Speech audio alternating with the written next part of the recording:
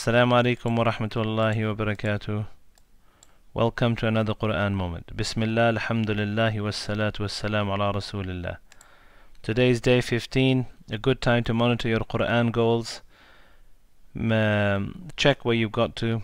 Are you reaching your targets? If you're falling behind, trying to increase your intensity and try and catch up, inshallah, to at least read the Quran once. Let's recite today's ayah, ayah number 22 in Surah Al-Baqarah. أعوذ بالله من الشيطان الرجيم.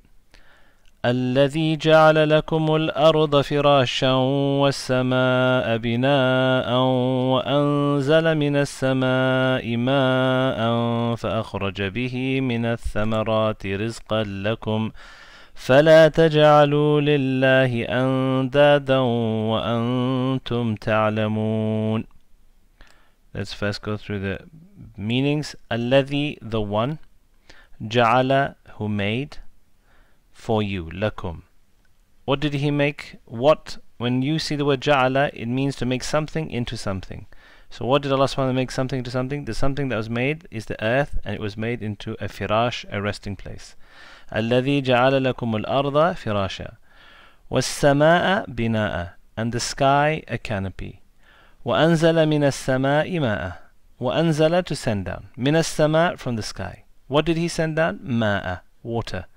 فأخرج به, and he took out with it, i.e. the water. من الثمرات, from the fruits. رزقا لكم. Why are these fruits here? رزقا لكم, as a provision for you. So what should we do in return? فلا تجعلوا لله أندادا. Do not set up andad, rivals, to Allah. وَأَنْتُمْ تَعْلَمُونَ, and you know that this is wrong. Right, let's just go through a couple of words here.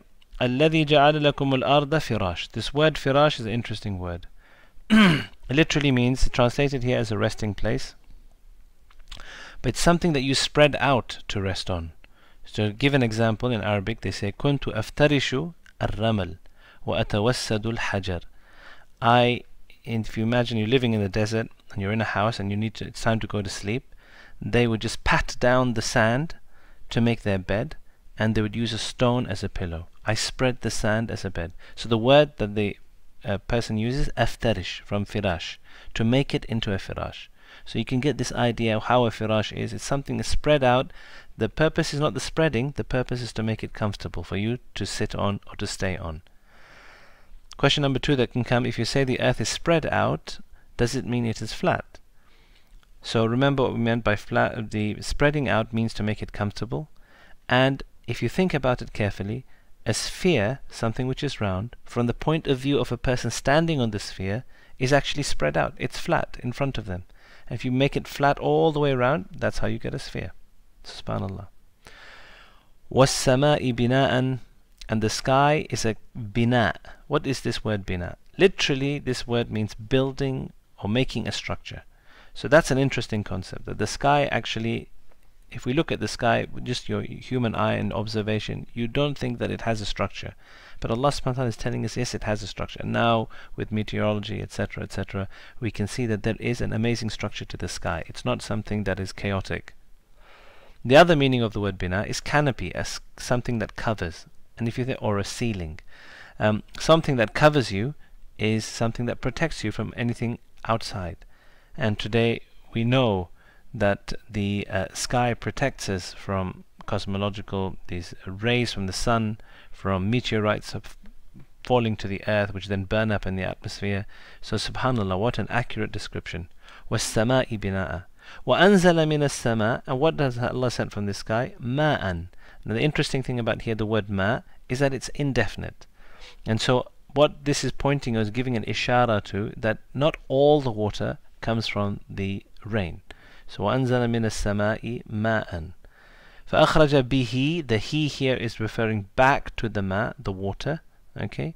مِنَ الثَّمَرَاتِ رِزْقًا. Again, just like the word ma'an, this word rizqan has also been indefinite to show that the fruits are not the only provision in the world, it's some. Lakum, for you. فَلَا تَجْعَلُوا, so do not make, remember we met this word جَعَلَ, to make something into something. فَلَا تَجْعَلُوا لِلَّهِ أَنْدَادًا. فَلَا تَجْعَلُوا لِلَّهِ, do not make for Allah andad. What does this word andad mean? It's been translated as rivals. It's the plural of the word nid, and nid means a rival. To understand what is a rival, think about the origin of the word. Nadd al-ba'ir. Nadd al-ba'ir, a camel, imagine there's a herd of camels, and one of them just decides not to be part of the herd and bolts off and goes sharad. It becomes a stray.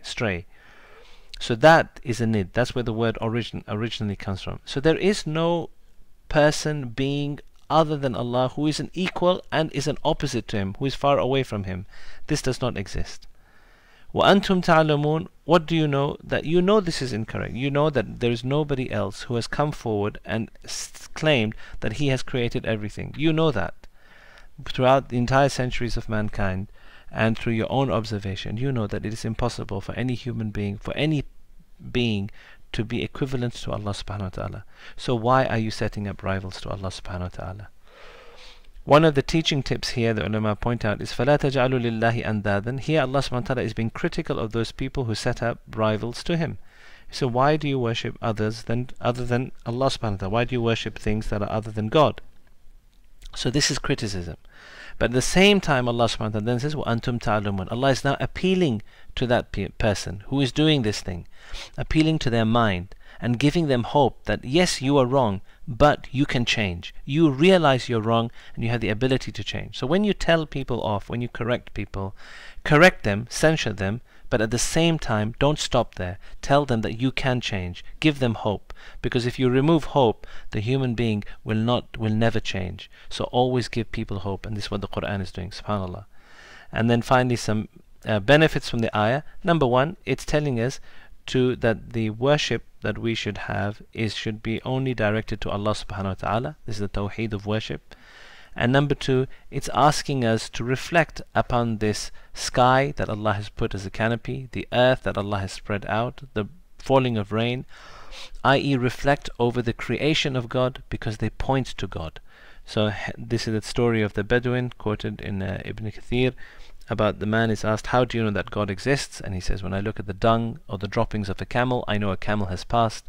When I see a footprint in the sand, I know that a human being has passed. So when I look at this amazing sky, the mountains and the huge seas, this is a pointer to Allah subhanahu wa ta'ala. It's very clear that this is a incredible evidence.